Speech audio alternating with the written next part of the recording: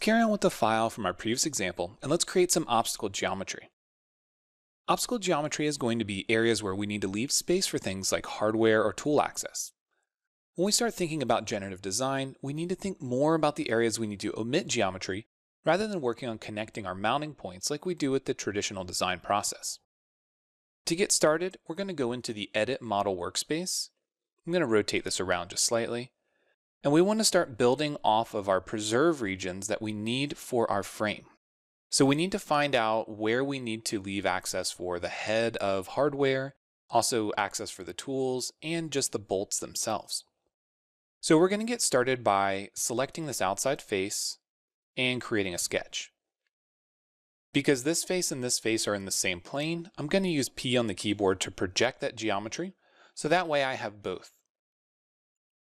Then I'm going to stop my sketch and start my extrude tool. I'm using the standard quick keys on the keyboard that you would use in the design workspace, such as E for extrude and P for project.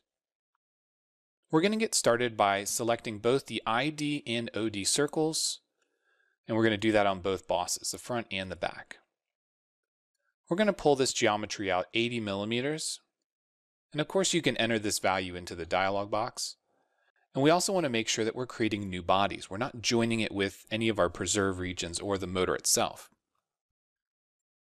So as we take a look at this, you can see that the distance is coming out quite a bit and likely our frame won't be in that area. So I'm going to reduce this value down to 50 millimeters.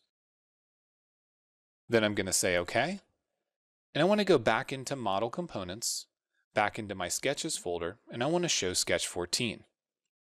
From here, we're going to extrude again, and this time we want to select the smaller circle, and we're going to be extruding toward the motor itself. This time we're going to go a distance of minus 70 millimeters, and we want to go ahead and make this a new body as well.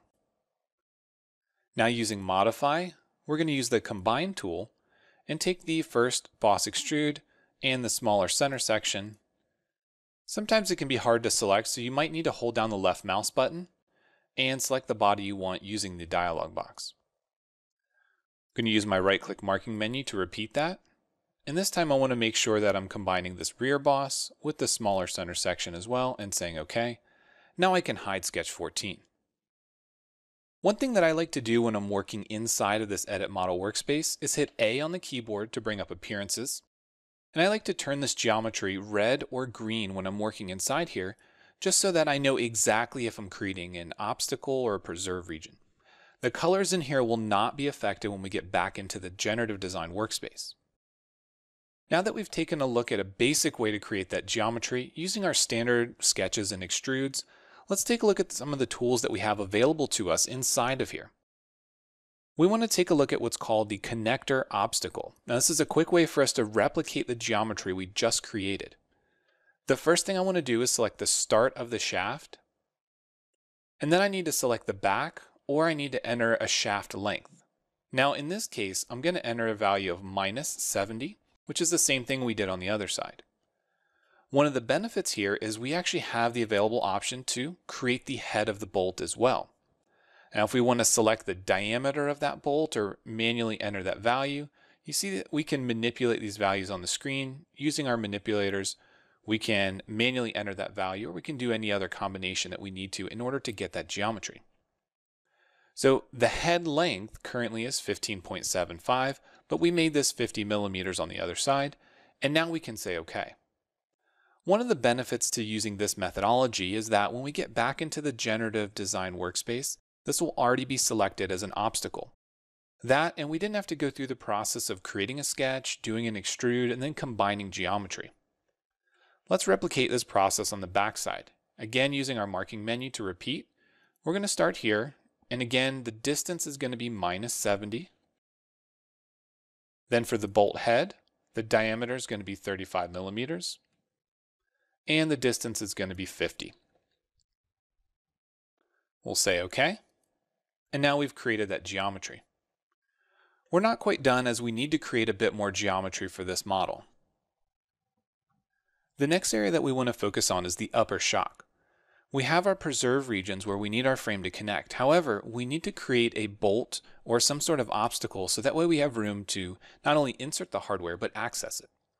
So again, we're going to use this connector obstacle, and this time we're going to go from one edge selection to the next. This will start by creating the inside portion of the shaft. Then we want to make sure that we use bolt head. And in this case, we're going to be creating, again, a bolt head that simply matches the diameter of our preserve region, which is going to be 50 millimeters. We want to make sure that we input the head length.